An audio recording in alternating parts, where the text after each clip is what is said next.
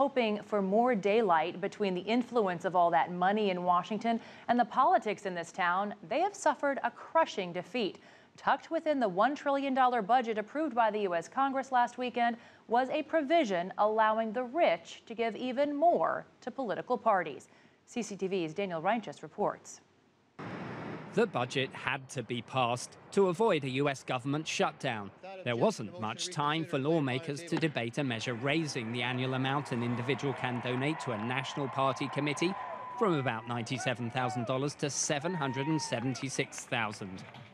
It's a huge blow to those advocating major reforms to reduce the influence of donations on the political system. Someone who's going to hand over $700,000 usually wants something in return. And this provides the very wealthy, and only the very wealthy, not you and I, only the very wealthy, direct access and with the means to unduly influence legislation and public policy. This is serious corrupting legislation. Though there were opponents in both political parties to this new measure, supporters say the primary intention is to fund costly party conventions. It follows a decision by the Supreme Court in 2010 to enable unlimited donations to independent political organizations and unions without disclosure. I think philosophically it's consistent with the direction that we are moving as a country.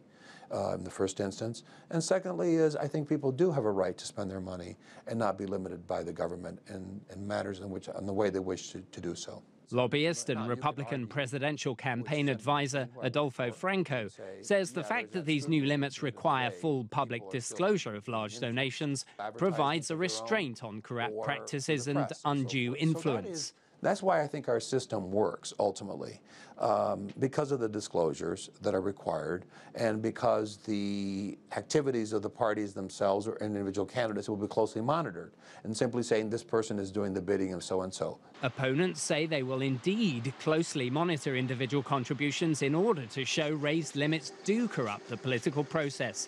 Proponents say the majority of political funding for campaigns will still come from the thousands of very small donations. Big money is certainly no guarantee of success in politics, but this upshift in the limits that can be given directly dramatically raises the stakes in a debate about the influence of wealthy donors on the political process. Daniel Reinches, CCTV, Washington.